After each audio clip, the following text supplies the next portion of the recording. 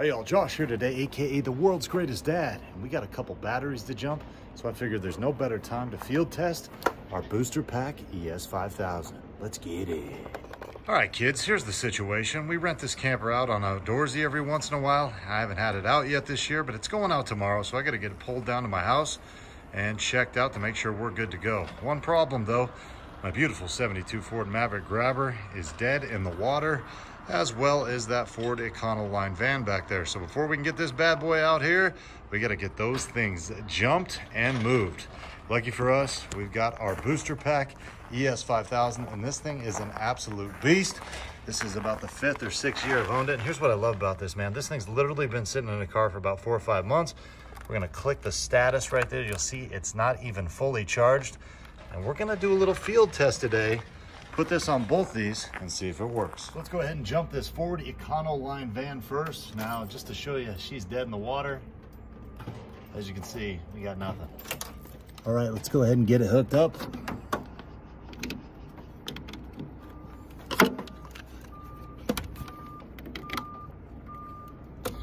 See if we got her. Here we go.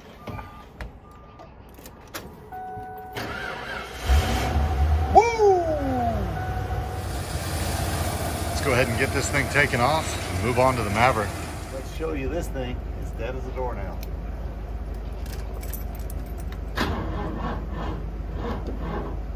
Come on, baby, come on. No love. All right, let's go ahead and get this one hooked up. And as we do, I just want to point out kind of the clearance you get here is just about 3 feet with each one of these cables.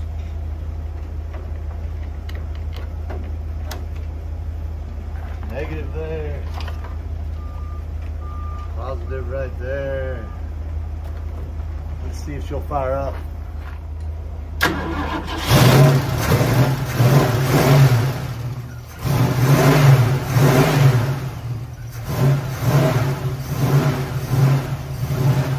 And enough about that booster box for a second. Let's go ahead and take a minute to appreciate this beautiful 72 Ford Maverick Grabber. Not a lot left these days that aren't all beat up. This was the poor man's Mustang back in the day, and you can see why. Look at that, baby. A nice little 302 in there. This car is a lot of fun.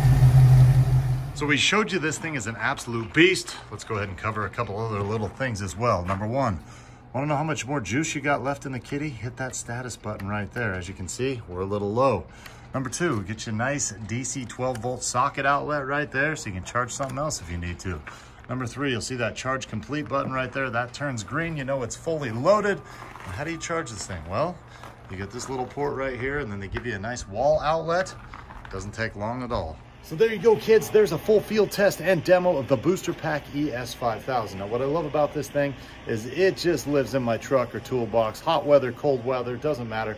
I haven't charged this thing in over a year, and it still comes through on the clutch. Even if you got one dot on this thing, I bet you it still jumps what you're trying to jump. It's for those reasons and more, I easily give this thing a world's greatest dad thumbs up, and I say, what are you waiting for? Go out and get you one.